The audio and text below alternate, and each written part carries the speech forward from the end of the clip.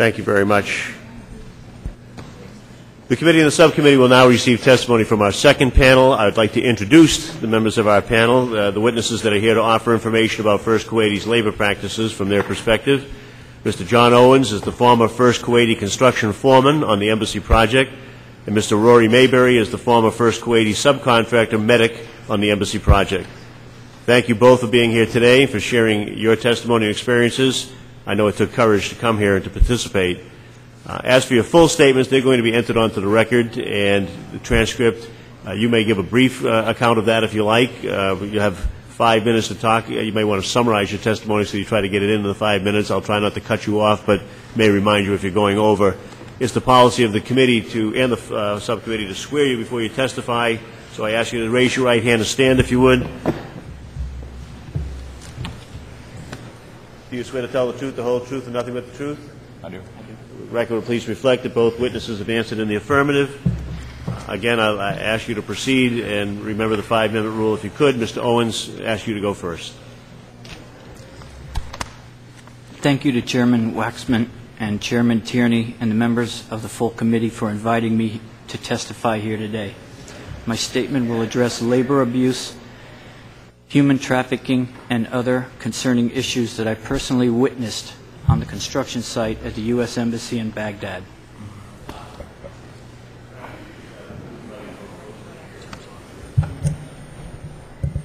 Okay? Fine, thank you.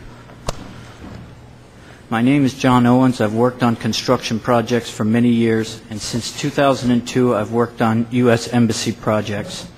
My specialty is architectural finishing. After I finished the U.S. government, working with the U.S. government on the construction of the embassy in Cambodia, I went looking for a new project, and I signed on with First Kuwaiti to work on the U.S. Embassy in Baghdad. They signed me on as a general foreman on the construction site. In all, I was employed by First Kuwaiti for approximately 8 months from November through June, from November 05 to June 06. When I arrived at the site of the U.S. Embassy, the biggest thing that hit me right off the bat was I wanted to know where all the Americans were. Based on my experience working on other embassies, I was used to seeing more Americans on site to manage the construction and direct the workers. It turns out there were 2 other Americans on site. However, they were not employed by First Kuwaiti. They were employed by subcontractors. I'd like to take a moment to describe conditions on the site in a little more detail. This was a man camp, and by nature not the most pleasant places to be, yet the conditions were deplorable beyond even what a working man should tolerate. Foreign workers were packed into trailers very tight. There was insufficient equipment and basic needs like shoes and gloves. If a construction worker needed a new pair of shoes, he was told, "No, do with what you have," by First Kuwaiti managers. The contract for these workers said they had to work 12 hours a day, 7 days a week, with some time off on Friday for prayers. A few people from India told me they were making $240 a month. A guy from Sierra Leone told me he got paid $300 a month.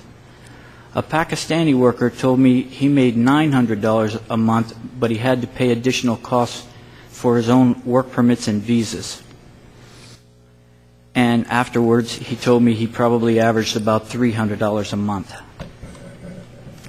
Many of the workers were verbally and physically abused, intimidated, and had their salaries docked for as much as 3 days' pay for reasons such as being 5 minutes late, sitting down on the job, and other stuff. Because I was the only American on site working for First Kuwaiti, many of the workers thought I had some kind of power that I could help them with their problems. Many workers often came to me and told me that they hadn't been paid overtime, that their salaries were short, and they also came to me with their health problems, often asking me if I could go off-site to get some medication for them. It's not uncommon for a construction company to use native workers or even foreign workers to build an embassy.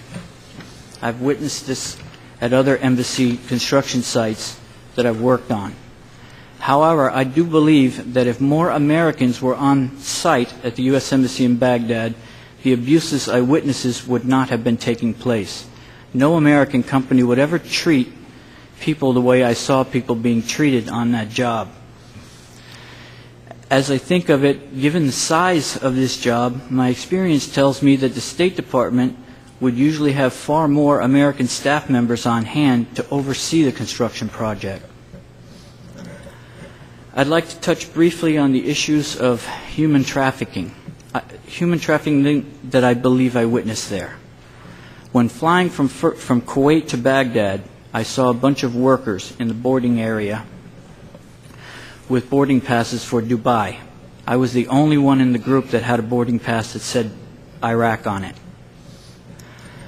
When I asked the first Kuwaiti manager, he told me to be quiet and don't say anything. If Kuwaiti customs knew they were going to Iraq, they wouldn't let them on the plane. When we landed, these workers were taken away on buses. There was nobody manning the custom stations, and I just walked through without checking. Nobody asked for my passport.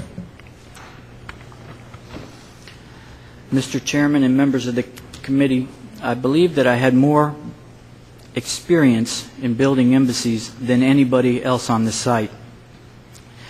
The embassy was not far enough along for me to use my specific skills, so First Kuwaiti put me to work as a security liaison, among other tasks. I think the American people might understand what was going through my head over there as I watched this abusive and unprofessional practice taking place. I kept thinking it would get better. I kept telling myself it would get better. But after more time had passed and things didn't get better, I felt bad all the time, and I realized it was time to resign and maybe speak up for those who don't have a voice. This ends my statement. I'd be pleased to take your questions. Thank you, Mr. Owens.